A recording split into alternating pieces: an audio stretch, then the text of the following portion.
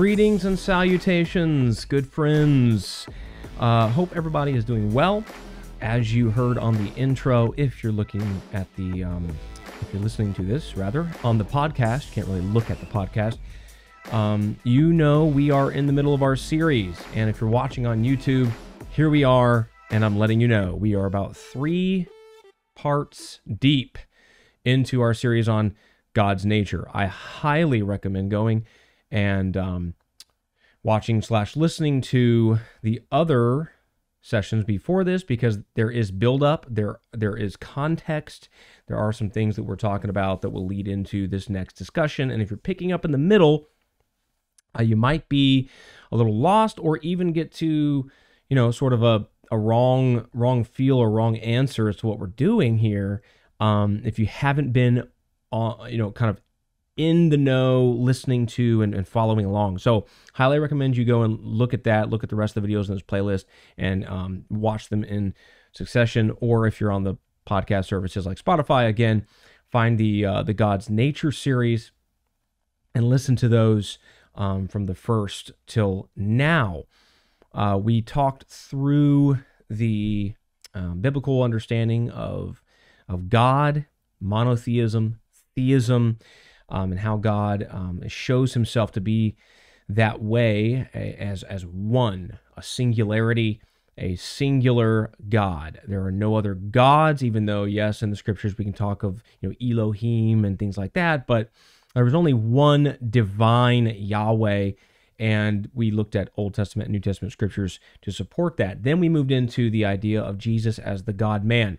This is where we're going to start parsing out the different views that we've been putting in context here: Trinitarianism, biblical Unitarianism, and oneness. And I do believe that the scriptures indicate Jesus appropriately identified as deity, as God, because of the various scriptures that we went through last time. And you can go again, look at that. And I have said this, I think, on every podcast so far on this series. I don't think that our understanding of God's nature, I don't think people can fully 100% comprehend everything there is to know about God, although we can comprehend exactly what he's revealed in his word. So it's not like, oh, God is just this mystery out there we just cannot even fathom. We can't fit him into our little brains. Well, we can fit what he has revealed to us and explained to us into our brains. That's why he did it.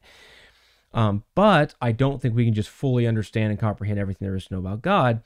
And I think that we need to have some grace and some leeway for people that don't see it exactly like us, and only go as far as the scripture does. If the scripture says this is essential to know, or this is essential to believe about God, then let the scripture speak for itself. But I don't think we should go,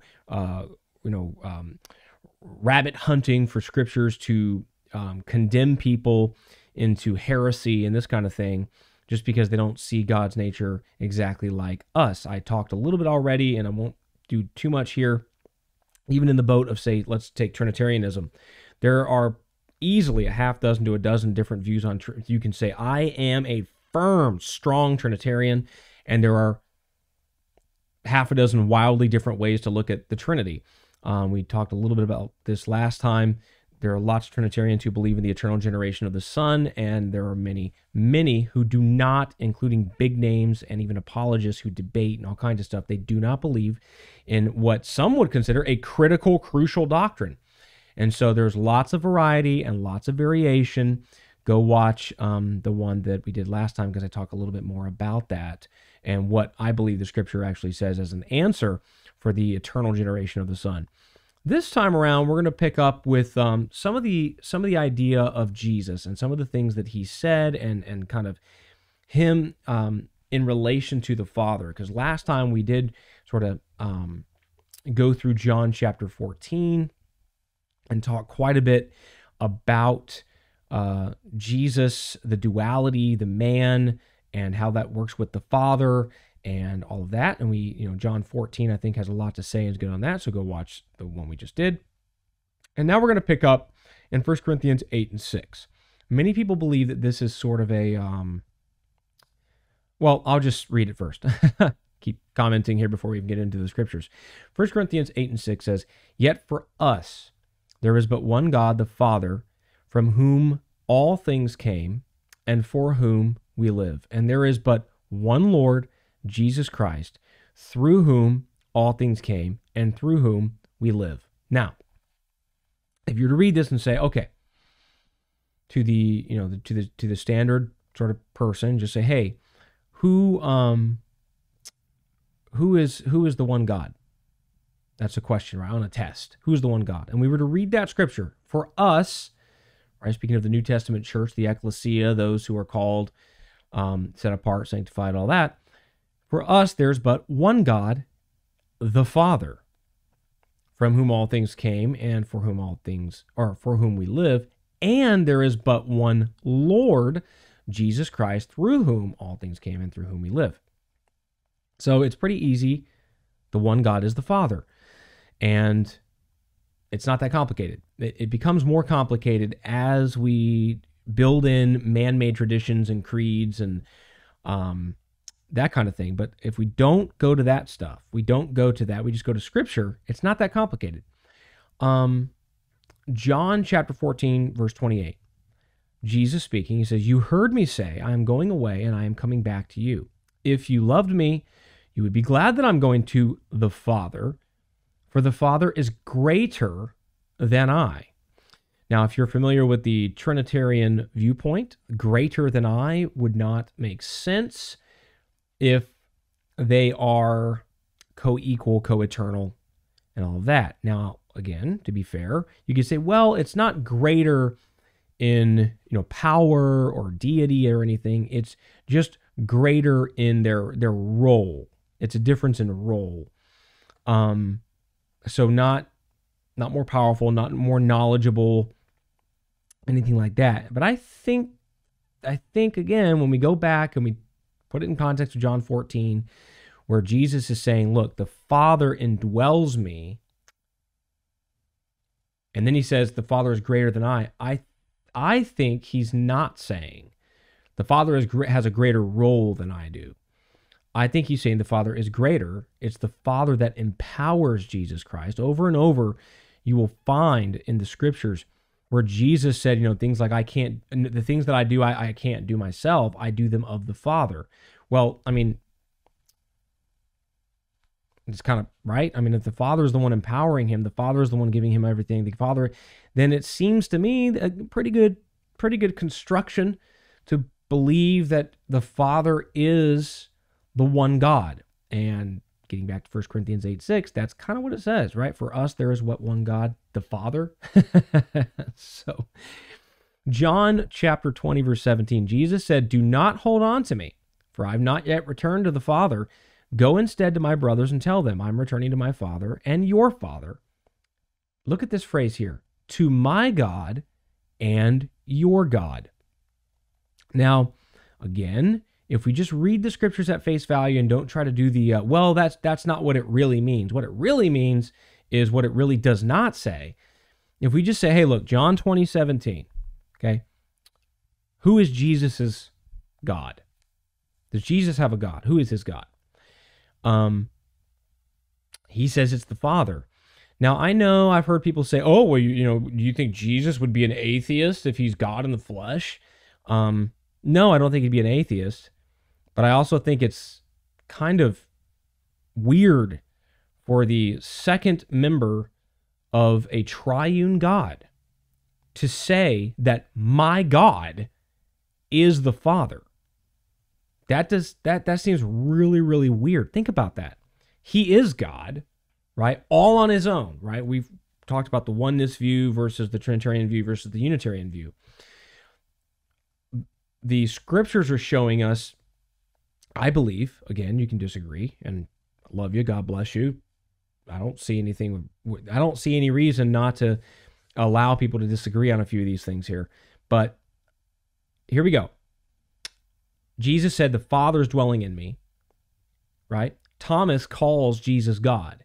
And I think the Scriptures are showing that, yes, Jesus is God by virtue of the Father indwelling him. But when you see in the garden where he says, not my will, but thine be done, it's clearly he's praying to the Father. He's talking to the Father. And he says, not my will. So he is a man. It's that man that is saying, he is my God. The Father is greater than I, right? And so I'm returning to my Father and your Father, to my God and your God. Jesus says his God is the Father. It's not the triune God, Father, Son, Holy Spirit. I mean, where's the Holy Spirit? Is the Holy Spirit not his God? That's not what he said. He just said the Father. And you find him praying to the Father. You find him over and over talking about the Father indwelling him. You don't see where the Holy Spirit is indwelling him. And so again and again, I just see the scriptures going back to that 1 Corinthians 8 and 6. For us, there's one God, and that one God is the Father. That would have been a great place for them to say that one God is the triune God, Father, Son, and Spirit. Would have fit perfectly right there, but it didn't. Instead, is he trying to confuse the church? Why is he saying this? We have the one God, the Father, and we have one Lord, Jesus Christ, which of course he's talking about Messiah. He's talking about that role as a human being, as he said in Timothy, right? There's one God and one mediator between God and man, the man Christ Jesus, that role of the man that bridges the gap between the two. Now, I know this can be confusing, and I know, again, of course it is. We said John 14, right? Jesus is talking to him. He's saying, hey, you from now on, you've seen the Father. And it was confusing to the guys that were with him for 3 years. They were like, huh? What? Go back and watch the last episode because we get deeply into John 14. But let's go on a little bit here. Hebrews 1, 8 and 9 says, but about the Son, he says, your throne, O God, will last forever and ever, and righteousness will be the scepter of your kingdom. You have loved righteousness and hated wickedness. Therefore, God, your God, has set you above your companions by anointing you with the oil of joy. So here it seems to me, he calls the Son God, but then he says, you have a God. And Jesus said that God is the Father. So I think we have them both right here in the same scripture. Jesus can be properly called God because of that full measure. He had no human father. He had the Father, God, indwelling him in a way that has never happened before and hasn't happened since. It's not the same as us having the Holy Spirit, like we can be called God or anything like that. And yet, it's only by virtue of the Father's indwelling that the Son can be called God. The Son in and of himself, the human part, the descendant of Mary, that is Jesus. He's a man, right? That's the Lord of 1 Corinthians 8 and 6. And so I think they all just tie together. I think it's a little, okay, got to do a little research, got to kind of put these scriptures together, but it's not that hard to understand. Simple statement. Jesus Christ is both God and man. How is he man? Because he came from the lineage of people, human beings, Mary. How is he God? Because his father was not human. His father was the Father God, indwelling him fully, completely. And therefore, he is both God because of the Father's indwelling, and he's man because of the lineage of Mary. Okay. I don't see how that's that difficult, but I do if you start to muddy it up with sort of confusion, man-made tradition, especially when you get the tradition side, the creeds and things like that. I just don't think they're very helpful because Scripture explains itself, in my opinion. Now, if you feel like you need a creed, okay, go for it. I can, depending on how that translates into how you preach and teach the gospel and stuff like that, I think, fine, okay, you see it differently, no big deal. I would consider, if somebody asked me, do you believe in the Trinity? I would say, yeah. Well, what do you mean by Trinity, though? Right? Do you just mean Father, Son, and Holy Spirit? I believe that. But do you believe the eternal generation of the Son and the various terms and nomenclature that certain Trinitarians use? And do you believe that the Father and the Son and the Holy Spirit are all three separate persons in one essence that is God? I would say, show me that in the scripture. That's it. That's what we're trying to do here.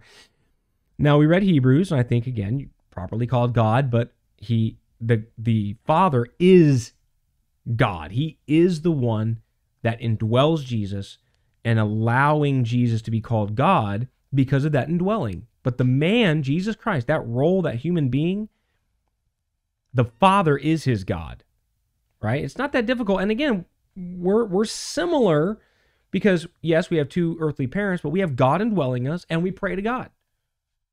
It's really not that difficult. Matthew 27:46. About the ninth hour, Jesus cried out in a loud voice, Eloi, Eloi, lama sabachthani, which means, my God, why have you forsaken me? Now, I know he's quoting from Psalm here, the suffering servant and all that stuff, but he is saying, my God, my God. We can throw this one out if you want, because we already have John 20:17. To my God and your God. We don't need this to show. Well, Jesus says he has a God, so take it or leave it, but I think it's more evidence along the lines. Luke 18:19, why do you call me good? Jesus answered, no one is good except God alone. Interesting. Ephesians 1:3. Of course, he is God by virtue of the Father, but there is distinction. There are times when he's referencing and talking about himself as humanity, right? When he said, I thirst, God doesn't get thirsty. When he slept or sweat or whatever, God doesn't sweat. That was the human side of him. Now, again, you can get into, you're saying side, 50-50 split. No, I'm saying he has a split personality or anything like that. No more than we have a split personality when we receive the Holy Spirit. But I am saying there were times that he spoke as a man and said, I'm hungry or I'm sad or whatever. And God doesn't get hungry, okay? So, again, Ephesians 1:3, praise be to the God and Father of our Lord Jesus Christ. Wait a minute, he's the God and Father of the Lord Jesus? Right, our Lord Jesus. When we're talking about Lord Jesus, that's the Christ. That's that man office, right? Bridging the gap, the propitiation for our sins, all that stuff. 1 Corinthians 11:3. Now I want you to realize that the head of every man is Christ, the head of the woman is man, and the head of Christ is God. So it goes God, Christ, man, woman. Now there's a hierarchy of roles, and you have God and then Christ. If Christ, there's not that man side that is not God, right? The man side, the man, Jesus Christ. If he's just the eternal triune God the Son, how do you have God and then Christ? He is part of that God. Or are you saying the Father and then Christ? Well, one, where's the Holy Spirit? Nowhere to be found. Two, in a hierarchy of decision-making authority, you're saying the Father has greater decision-making authority than the Son? How can they be co-equal? See, again, if you just throw that stuff out and you say, yeah, there's a Trinity, Father, Son, and Holy Spirit. Trinity just means three, right? Right, rock, paper, scissors. It's a Trinity game. I mean, it's just, there's three, right? That's fine. Okay, whatever. What Trinity are you talking about? But if you start getting into, again, the two of them, separate from each other as God in this God essence, that's not, where is that in the Bible? Look at this right here. Holy Spirit's left out. The hierarchy doesn't really make sense. But if you say, yes, Jesus is God by virtue of the Father indwelling him, but that means that you can either refer to him as God or you can properly refer to his human side, the humanity, which is the Lord Jesus. And in that case, it's very easy. You can say, yep, God, Christ, man, woman. Pretty easy. John 17, 1-3. Father, Jesus praying, right? The time has come. Glorify your Son, that would be Jesus, that your Son, Jesus, may glorify you, right? That's the Father. For you granted him authority over all people that he might give eternal life to all those you have given him. So first of all, the Father has to grant authority to the Son. How is that possible if he's God the Son? Huh? Didn't he already have it? That doesn't make any sense, but it does make sense. No, he did not exist prior to the incarnation. He had to be granted the authority, right, as the Lord Jesus, the Messiah. Makes perfect sense there. Verse 3, now this is eternal life, that they may know you, he's praying to the Father, that they may know you, the Father, the only true God, and Jesus Christ, whom you have sent. Again, okay, so Paul says, we opened up with 1 Corinthians 8:6. For us, there's but one God, the Father. Well, maybe Paul was off his rocker. Maybe Paul was just, smoking something that day. I believe the words of Jesus. Well, Jesus says the same thing right here. I want them to know you. This is eternal life, that they may know you, the only true God. The Father is the only true God, and Jesus Christ, whom you have sent. That would be a great time for him to say that they may know us, the only true God. Why does nobody ever say this? Why does Jesus never talk this way? It would be so simple to say that they may know us, the one true God. That would be a perfect scripture to say, aha, there's three persons in one essence, us, the one true God. Didn't say that. You, the one true God, which again fits with you, the one true God, who indwells me, right? And therefore, yeah, I can be called God because of that indwelling. But if you're talking who is the one true God, it's the Father. It fits so perfectly. Now, again, I think you could try to say, well, see, it says this is eternal life, that they may know you, the only true God, and Jesus Christ, whom you have sent. Therefore, you don't have eternal life if you don't get this straight, this understanding straight. He didn't say that. He didn't say this is eternal life, that they may understand the Godhead. He said this is eternal life, that they may know you, the only true God, and Jesus Christ. And I definitely believe, I don't see anywhere in Scripture where you can't know Jesus, know the Father, and not fully understand how they interact and correlate. Your language might not quite fit what the Scriptures teach or whatever. Your understanding isn't as perfect as the Scriptures may want it to be, but you do have relationship. You do know them. You believe in the one God. You believe in the Father. You believe Jesus is Messiah. All of these things. And so I think there's a lot of room for grace here. And I'm happy to be proven wrong. I'm happy to have somebody tell me that's not right, because I just want to line up with Scripture. I only care about pleasing God. I only care about believing what the Scripture teaches. I don't care about holding to some denominational, I think this is a good time to say this. Maybe I'll make a note here and say it again in another context, sometime. But I just read the Scriptures and check yourself. If the thought comes into your mind that you have to believe a certain way because of, and then you can fill in the blank, but it's not Scripture. Well, what would my dad think? What would my pastor think? What would this organization think? Would I lose my church? Would I lose my congregation? Would I get kicked out of the church? If that is part of the reason you believe what you believe, that's dangerous ground to be on, because that means you might be believing something that's not true or scriptural for reasons other than just wanting to please God, wanting to be part of the kingdom of God. I personally only care about pleasing God. I will change my belief again 3 times, 5 times, as long as I'm trying to change and line up with Scripture. That's all I care about. I don't care about pleasing you. I don't care about pleasing people around me. I don't care about pleasing some organization that I'm beholden to. They're holding my license over my head, or they're holding my church over my head. And now I'm talking to you. I am talking to you, pastor watching this, an elder, somebody in leadership, somebody that's rooted in the church, that's got a lot of family in a church somewhere or whatever. And you're struggling with this, but you don't want to believe the truth of Scripture, and it has nothing to do with you just want to please Jesus. It has everything to do with you're scared. That is not the Holy Ghost. That is not God. That is not Scripture.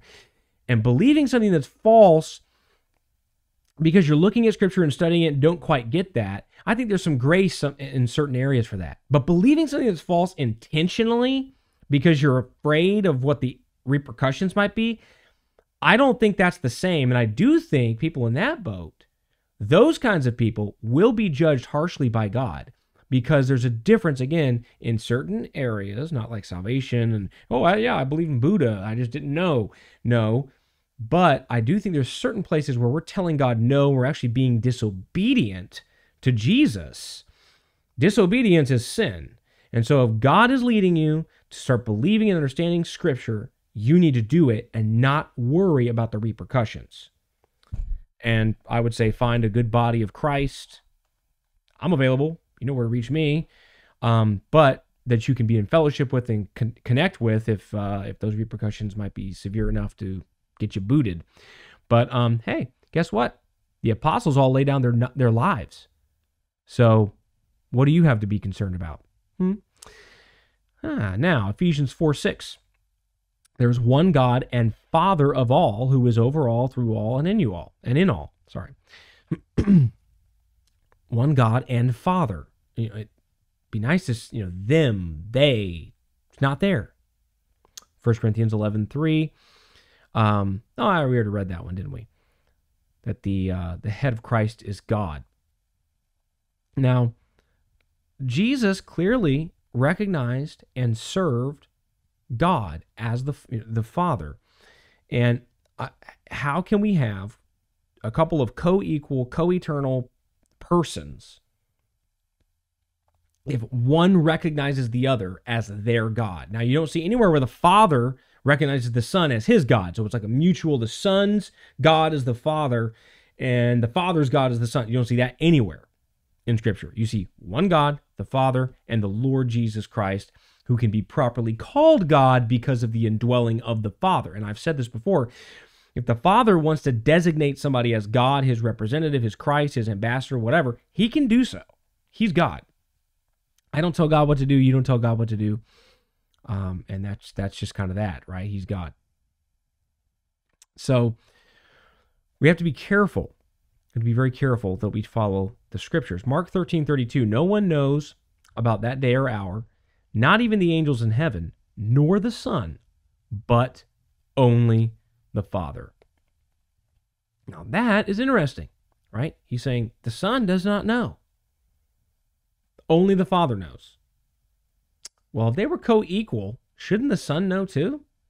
Now again, it's pretty simple, but there are lots of people who are trying to explain this away. Well, you see, what that really means, what he's really saying. I've had people actually explain this away in a way that is totally, there's nothing in Scripture that says anything about it. It's just what they know about history. Okay, whatever, if that's what you're going to go with. But once you start stepping outside of the Bible, conversation's over. Me personally, when people step outside of the Bible and start explaining things away outside of Scripture, so Scripture's not interpreting Scripture anymore. Not sola scriptura. It's sola scriptura plus this really cool fact of history that I learned that has to explain away a key passage in the Bible. Okay, at that point, I'm not going to push back. Conversation's over. Oh, okay, great. Yeah, awesome. Yeah, glad you see it that way. Well, I'm not glad you see it that way, but okay, cool. Yeah, right. Oh, whatever, dude. I don't have anything more to say, because when we're talking Bible things, Bible is it, right? If you reach for a denominational handbook, if you reach for a creed, oh, look at this, what they had to say about in this creed of, whatever, Constantinople or Nicaea or whatever it is, doesn't really matter. At that point, that's not the Bible. And if that's what you're leaning on, oh, look at this confession over here, these wise men. They might be wise, but they might have got this wrong. I only rely on Scripture. Forget that junk. Revelation 1:1. The revelation of Jesus Christ, which God gave him to show his servants what must soon take place. He made it known by sending his angel to his servant John. Wait. God gave? Huh? Who, what, when, what? God gave something to Jesus to give to, what? How is that possible if he is an eternal God the Son? Luke 22:42. Father, if you're willing, take this cup from me, yet not my will, but yours be done. We read that last time. Two wills. The Son is saying, I don't want to do this. That's not my will, but it's your will, and I will submit my will to yours. If they are co-eternal, and co-equal, it is impossible for them to have differing opinions on something. Even if you say, well, Jesus laid down his divine prerogatives and he came as a man, but he was really God. Even if you say that, it's still impossible for them to have separate desires. That's impossible. Yet, Jesus said, I would prefer not to go through with this, but I will submit my will to yours. Now, it doesn't make sense to have, a trinity or a duality. What would the two be? Binary, I guess. Binity? I don't know. A binary or what a binity. I guess a binitarian, right? It wouldn't make any sense anyway, right? Because two wills, and the two wills are not perfectly in lockstep. But if you have God indwelling a man, and that man has his own will, he has his own mind, he has his own, he's a person, his own person. And that man says, I am aligned with you, God, Father, right? If there's a way to do this, get this done without me going to the cross, I'd prefer that. But not my will, but yours be done. That's the way, that's it, right? Because he says, if you are willing, take this cup from me. So his will is take this cup from me. But the Father's will was, no, it's got to be this way. Simple reading of Scripture. Easy, right? Might go against tradition, might go against family beliefs from generation to generation, might go against a denominational handbook, might go against a creed or a confession, but who cares? All those things are just, maybe helpful man-made guides, but once a helpful man-made guide comes into conflict with Scripture, you chuck the helpful handmade guide. Acts 1:7, he said to them, it is not for you to know the times or dates the Father has set by his own authority. This is after he's risen. This is after the cross. Why is he still talking like the Father is the one that knows stuff and is in control, and he's the Son and subject to the Father? Why is that? Because he's the Son, subject to the Father, right? John 7:16-17, Jesus answered, my teaching is not my own. It comes from him who sent me. If anyone chooses to do God's will, he will find out whether my teaching comes from God or whether I speak on my own. So he's speaking of the Father. He calls the Father God here, obviously. He says his teaching is not his own. Again, how can that be? Even if he laid down his divine prerogatives, even if he said, hey, you know what? I'm not going to go in bright, glorious, shining. I'm going to humble myself as a man, and I'm going to go to the earth. But his teaching is still his. The three-in-one God concept, the teaching would still be his. He laid aside his divine prerogative, and he abandoned his teaching and abandoned his will and abandoned the idea that they had from eternity past. And I don't think so. That doesn't make any sense. And there's nowhere in Scripture that says anything about that. You can try to use Philippians 2, which we'll talk about Philippians 2, I think, in a different podcast specifically. You can try to use that to say, well, he abandoned his divine prerogative. Okay, I'll give that to you. But he also abandoned the teaching and the idea the three came up with the incarnation and then said, not my will, but yours be done. That makes no sense, and you can't prove that from Philippians. That is ridiculous. Actually, it's worse than ridiculous. It's man-made tradition being inserted, eisegesis, into Scripture. That's what's happening. And you can use, the comma Johannium and right? You can use all, now again, right? May or may not be in there. But even that, if you take that and it's inserted into 1 John, and you say, well, I believe that is actually part of the original. Okay. But it says these three are one. Or you can use cool language like, is it the Corpus Christi, the Philippians 2, the song unto Christ, and all this stuff? Look, you can use flowery language in Latin and Greek and try to impress your friends, but it's not impressive, okay? It's not impressive. What's impressive is what the Scripture says, And the scripture does not say that Jesus abandoned the teaching that he, the Father, and the Holy Spirit all agree needs to happen, and then came to earth and then said, Jesus answered, my teaching is not my own, but it came from him who sent me, which is the Father. If anyone chooses to do God's will, he will find out whether my teaching comes from God or whether I speak on my own. Once again, came from the Father, not of the Son. How can you say they're co-equal and co-eternal if that's the case? You can't. Well, you can't scripturally. You can, but I don't believe Scripture supports that position. I just don't think it works. Now, I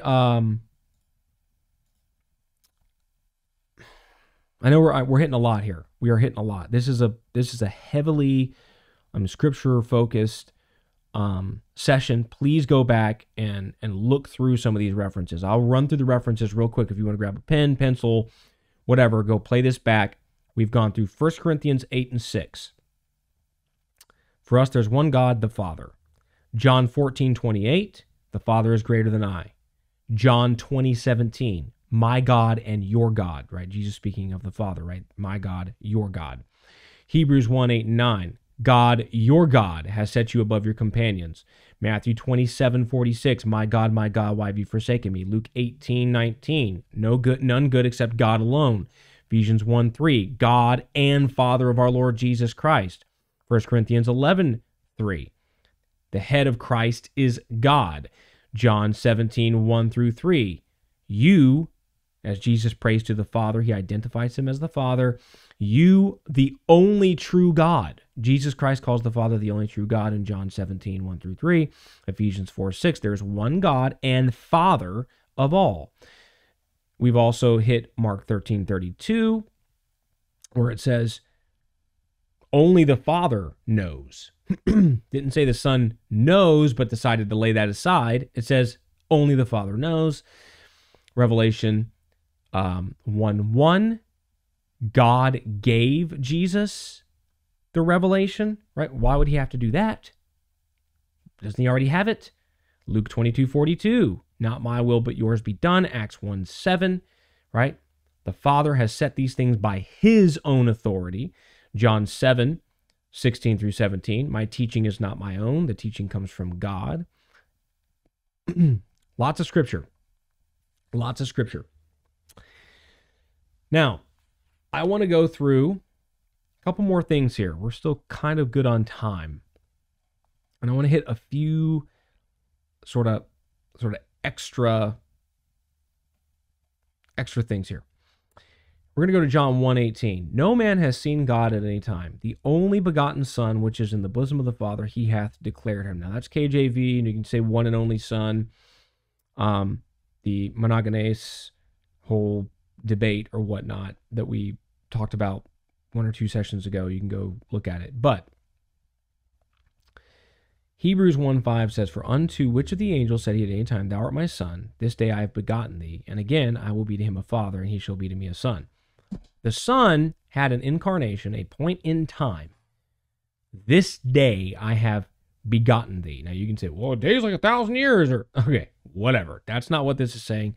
Today, this day, the common use of the word day. Even if it was a day in eternity past, right? The eternal generation of the Son is not scriptural. So then you have the incarnation. Okay, well, Hebrews 5:5. So also Christ glorified not himself to be made an high priest, but he that said to him, thou art my Son, today have I begotten thee. So Jesus came to glorify who? The one who brought him into being, the one who made him the one and only Son. That's the Father. The importance here is that he had a beginning. Scriptural, biblical, right? The teaching is he had a beginning. He did. The incarnation. Now you can say, well, okay, that's true, but it's still, at that point, there's still a Trinitarian understanding of 3 persons, 1 essence.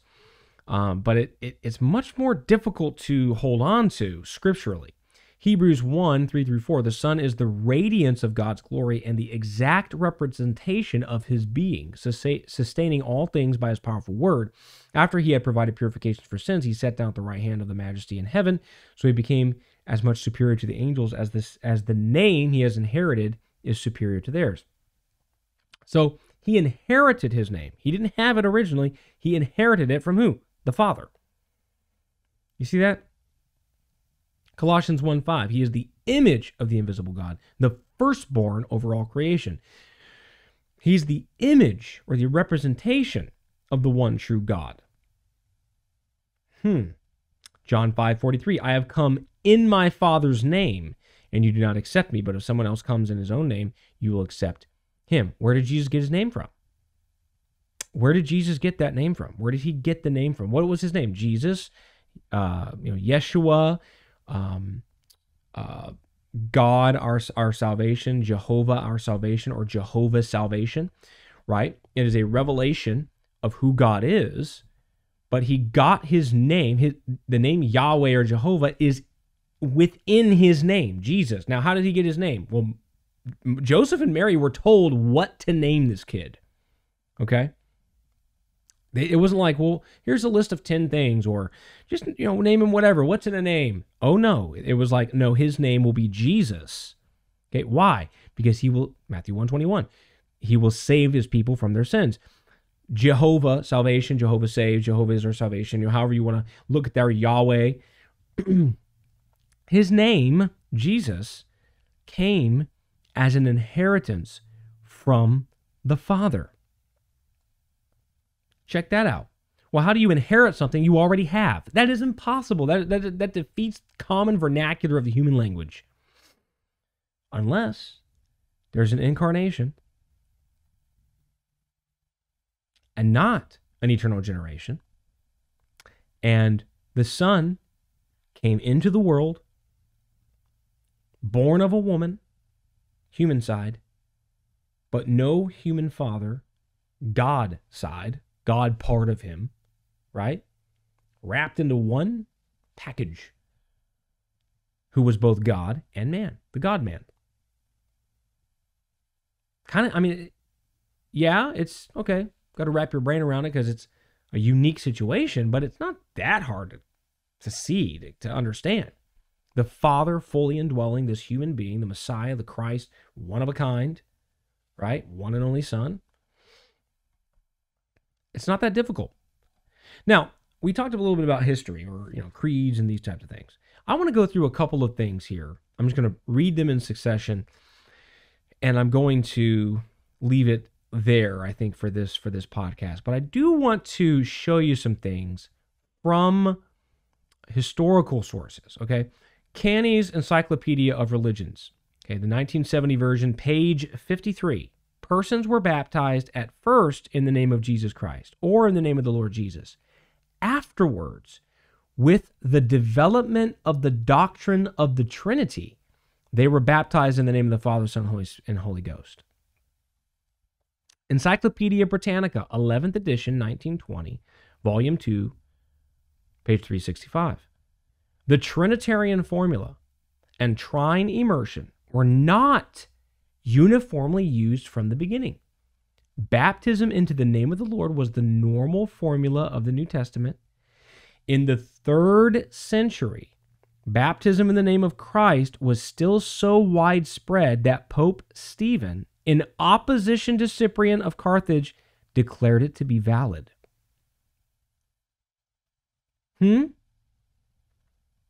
Encyclopedia Biblica, 1899, volume 1, page 473. It is natural to conclude that baptism was administered in the earliest times, right? Before men got their tradition in there, before creeds started coming out, before confessions started getting popular. Administered in the early times in the name of Jesus Christ or in that of the Lord Jesus. This view is confirmed by the fact that that the earliest forms of the baptismal confession appear to have been single, not triple, as was the later creed. In other words, they baptize in the name of Jesus, not in the name of the Father, Son, Holy Spirit. The Catholic Encyclopedia, Volume 2, page 263. The baptismal formula was changed from the name of Jesus Christ to the words Father, Son, and Holy Spirit by the Catholic Church in the 2nd century. Really? Changed. Against Praxeas, chapter 3, paragraph 1. All simple people, those basic, simple morons who only want to stick to Scripture and not know all the confessions and creeds and traditions of great thinkers and philosophers and theologians. All simple people, not to say the unwise and unprofessional, who always constitute the majority of believers, since even the rule of faith itself removes them from the plurality of the gods of this world to the one true God, became greatly terrified through their failure to understand that while he must be believed to be one, it is along with his economy, because they judge that economy, implying a number and arrangement of Trinity, is really a division of unity, whereas unity deriving Trinity from itself is not destroyed by it, but made serviceable. In other words, right, really flowery, great construct of language, I suppose. In other words, all these morons who they're just dumb, just simple people, simpletons. They think God is actually only one, a unity. They don't realize he's a Trinity. 3 in 1, which doesn't destroy the unity, the one God, but there's 3 persons in that one God. Now, that was a long time ago. You can look it up online, against Praxeas, chapter 3, paragraph 1. But even in the very early stages of Christianity, first couple hundred years, we have letters, people saying that who always constitute the majority of believers. He's saying that there's these massive majority of people who believe there's only one God in unity. But they're not smart enough to realize there's a Trinity. Who does that sound like today? I'm not trying to dog on Trinitarians because they don't all feel that way. But I've watched and listened to many dozens and scores, maybe even hundreds of hours of debates and lectures and things like that. And there is a little bit of that I'm smarter than you, so shut up attitude. I know Greek, I know Hebrew, I know more history, I teach at such and such seminary, and therefore what I have to say has more weight. That still kind of emanates from some people, not all. I want to be fair, not all. But that attitude goes all the way back to here and probably even before this. Even though most people see God as a unity because that's the easiest thing to draw from Scripture, it's the plainest thing from Scripture, you have to read, if you believe Trinitarianism, true 3 persons, 1 essence, you got to really kind of carve that out, and you kind of need a creed or somebody to kind of show that to you. You're not going to read the Bible and just get that. Now, I'm not saying you're going to read the Bible and there's not a little bit of scratching your head like, how's this work? But you're not going to read the Bible and come away going, oh yeah, 3 persons, 1 essence. Oh, it's so easy. No, you will not.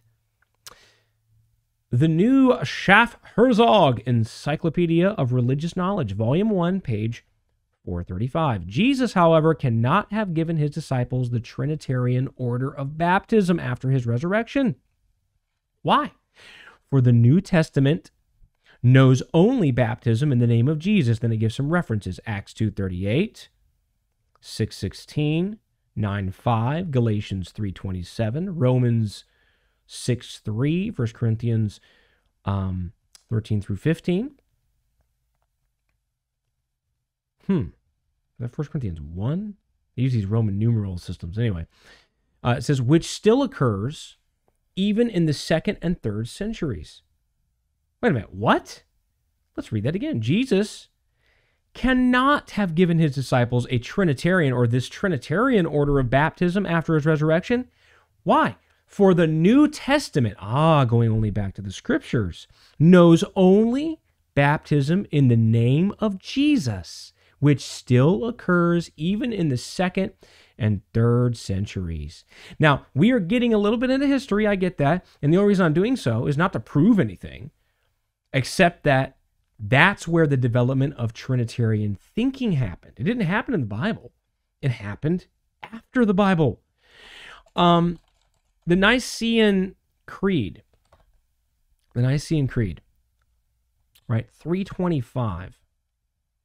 325. Now, isn't it interesting that in all of these, Canny's Encyclopedia, Encyclopedia Britannica, Encyclopedia Biblica, the Catholic Encyclopedia, Against Praxeus, the new Schaff-Herzog Encyclopedia of Religious Knowledge, all of them, if they make reference to a date or a time frame, they talk about like the 2nd and 3rd century, right? But once you start getting past that, that's where the triune understanding, at least of baptism, really came in and came to be, where it came into use. Why? Around that time is when they started having those creeds and declaring, making proclamations like the Trinitarian formula, and then persecuting and even killing and ostracizing and a bunch of heretics, anybody who lost those religio-political debates in the time they were coming up with those creeds. That's what happened. So why am I saying this? Because I'm going back to the scriptures that I already laid out, gave them all twice now, right? When you read the scriptures, you come away with a different viewpoint of God. But when you look across, you survey Christian denominations, many people believe in a triune God, a Trinity. But that's because we're not 4th or 5th or 6th century. We're in the 21st century. We have had tons and tons and tons of time for these changes, right? The Catholic Encyclopedia literally says it was changed, right? It was changed from Jesus or the Lord Jesus or Jesus Christ to a Father, Son, Holy Spirit, right?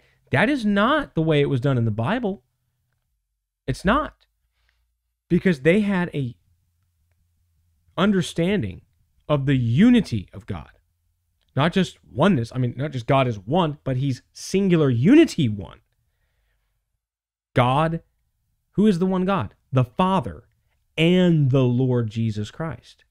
See that? Now, I do believe they refer to Jesus as God properly, not nearly as much as they refer to the Father as God. And I think that's because, again, he can rightly be called God because of the Father indwelling him the way he did. No human lineage on the Father's side, unlike any man before, then, or since. And so I think it's good to go back to history to show that history is honest. These things were changed. The Nicene Creed, when you get into it, 325 AD. I mean, that is hundreds of years after the apostles. I'm not going to put my belief system in a creed that came, 250 years after all the apostles were dead. Okay? Sorry, I'm just not going to do it. I'm going to go back to Scripture, and I'm going to form my belief system based off of what the Scriptures teach. Now, I'm not saying it can't be confusing.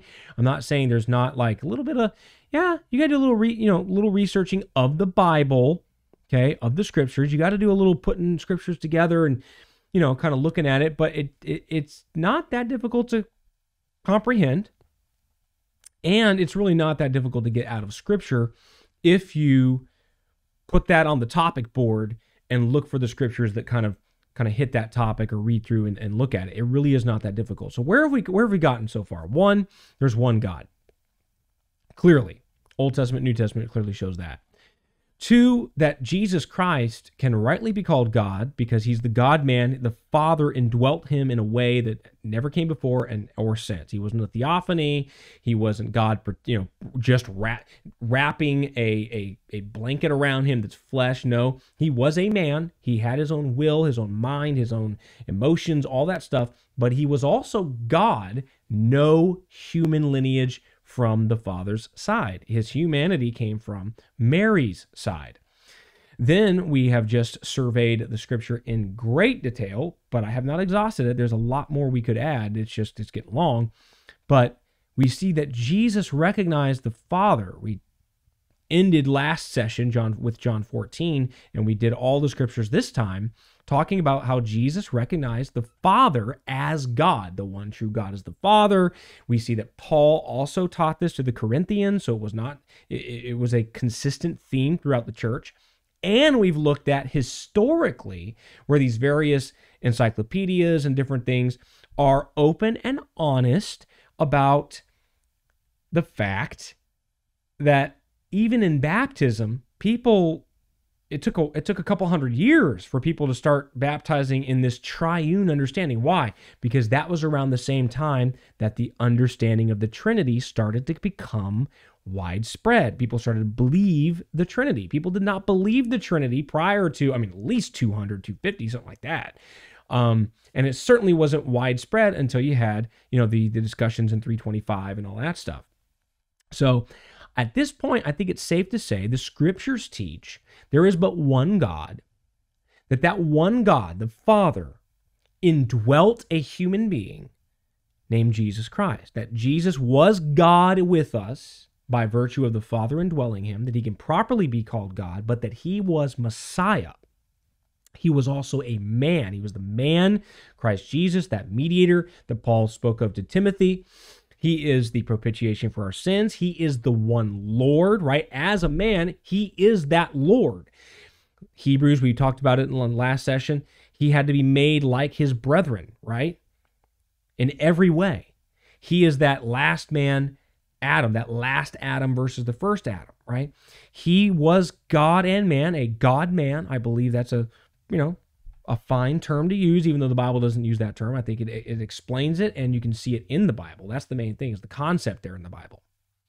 So I think that's what the scriptures teach. Now, if you want to say, oh, that's the Trinity, okay, then that's the Trinity. I believe the Trinity. I do not believe that the Bible teaches three persons in one essence, three who's in one what, three co-eternal, co-equal, and we'll talk more about that. We'll talk more about that next time. We'll dive really into kind of looking at the Trinity, and we'll put this all in the context of the Holy Spirit, because we've talked a lot about the Father and the Son, but what about the Holy Spirit? The Holy Spirit gets left out of all these things. If he is just as co-equal and co-eternal and all that stuff, and he's different than the other two, why isn't he mentioned? Right? But if the Holy Spirit is not different from the other two, and by virtue of mentioning one of the other two, right, give a little hint here, that is the Holy Spirit, well, then it makes sense, because you don't need to mention him all the time, because he's not separate. He's not a third option here, or a third person. And we will get heavily into that, I think, in the next episode. I'm really looking forward to it. I hope you're enjoying this, and I hope it's very informative. Please don't take my word for it. Be Berean. Be Berean. Okay? Go the Berean way. Go search it in Scripture. But search it in Scripture and then come back if you've got questions or something I'm missing. Please, hey, I'm open. So correct me, teach me, show me. But show me from the Scripture, not a creed, not a denominational handbook, not my wise pastor once said. Nope. Show me in the Bible. Show me in the Scriptures. Explain how the Scriptures I've given, and show how they don't fit or they don't make sense.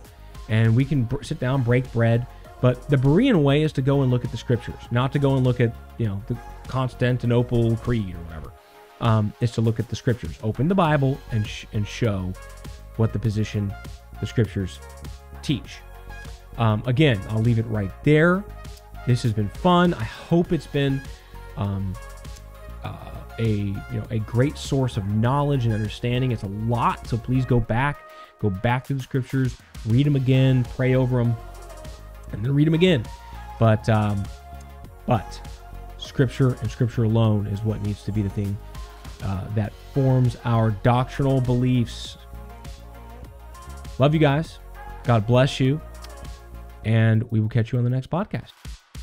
Hey guys, hope you enjoyed that content from BreadBreakers. If you enjoyed the content, give us that thumbs up. And if you have any suggestions on future content or anything like that, don't forget to leave us a comment in the comment section.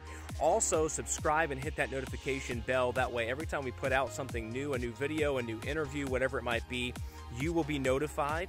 We will throw some additional videos and playlists up here on the screen. And as always, God bless you. We'll catch you on the next video.